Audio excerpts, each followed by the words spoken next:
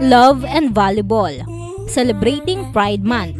Here are some notable volleyball players who are in a relationship with fellow women.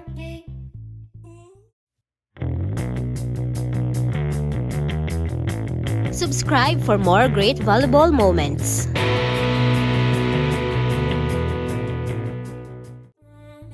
Wong and Lacsina. These two athletes not only excel in their respective teams but also share a strong bond as a couple, inspiring others with their love story. Jema Galanza and Ella de Jesus. This power couple's chemistry on the court is matched by their off-court relationship where they find strength and love in one another. Bea de Leon and Caitlyn Viray. Known for their dedication and teamwork in volleyball, Bea and Caitlyn also displayed their commitment and support for each other as partners.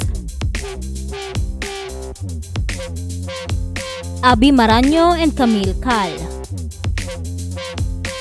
This couple not only share the volleyball court but also their lives as partners.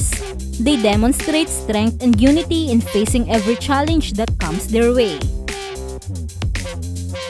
Tots and Negrito. Both Tots and Kyle bring their passion and skills to the volleyball court, and they also have a loving and supportive relationship that adds to their success.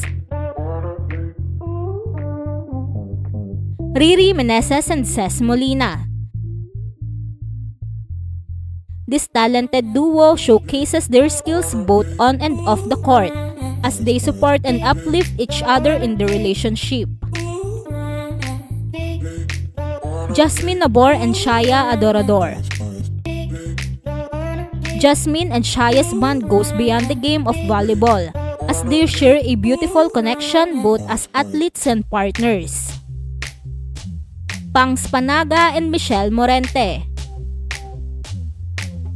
Pangs and Michelle not only showcase their talent on the court but also demonstrate the power of love and support in the relationship. Jessey de Leon and Trina Guytingco. Jessey and Trina's love story extends beyond their shared passion for sports as they navigate life together as a couple, showing resilience and unity. These athletes not only excel in their chosen sport but also serve as inspirations and advocates for love and acceptance in the world of volleyball and beyond. Happy Pride Month!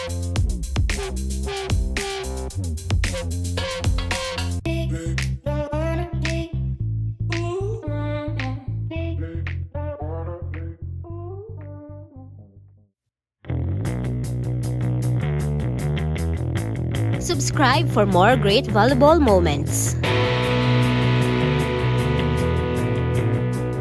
Louder, work until you're prouder, and all the doubters, they're just your downers. I swear to God they all let me down.